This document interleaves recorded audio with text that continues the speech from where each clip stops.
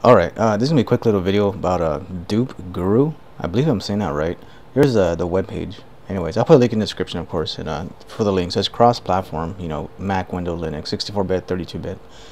And, you know, I used it on my desktop and it works really well. Pretty much what it does, well, the main purpose that I used it for was to separate duplicate music files, right? So, like, you scan your music folder and pretty much it'll separate, you know, the multiple tracks or whatever, multiple names or whatever. It'll leave one behind. I believe it's the highest quality one, but then you can just go ahead and decide to delete it or move it to another folder.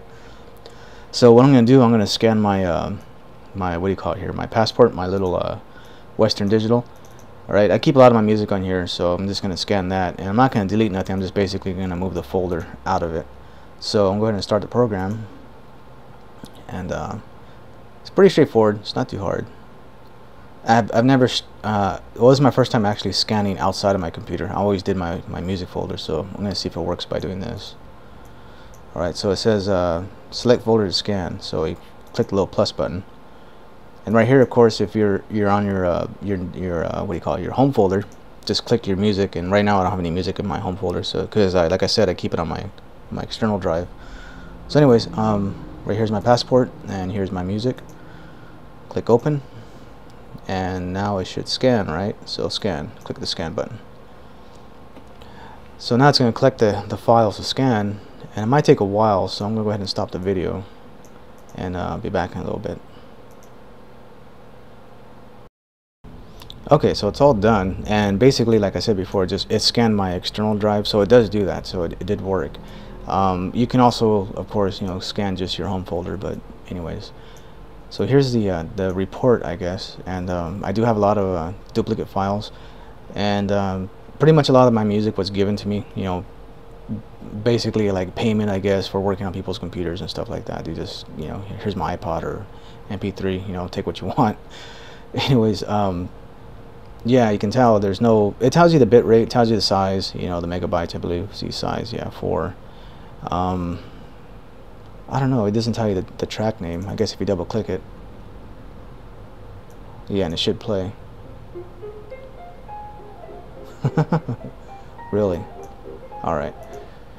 Okay, so what I'm going to do is basically separate these duplicate tracks out of my main music folder. So where it says view, there's actions, right? You can move, mark, or copy, or delete to your trash bin, I guess, right here, recycling bin. So I gotta mark them all, so mark all, there you go. And you know, I should make a folder, so alright, let me go to my passport, which is down here. Alright, I'm gonna create another folder, so let's call it, I guess, what can I call it, I don't know, M2, I guess, music 2, whatever. Alright, and let's see, actions, moved mark 2. Alright, and we're gonna put it at passport. Here it is, M2, open, and now it's moving. All files were successfully moved. Okay, let's go back into that folder and see if it did the job. And there it is, all my duplicate files, right? So anyways, that's just pretty much how you do it. You know, it's real simple to use. I guess I would recommend just moving your files first before you actually make the commitment to deleting it, just so you won't lose anything. So anyways, I'll put a link in the description to the download, you know, this page right here. And it's cross-platform, like I was saying, and works very well. So anyways, see you guys later.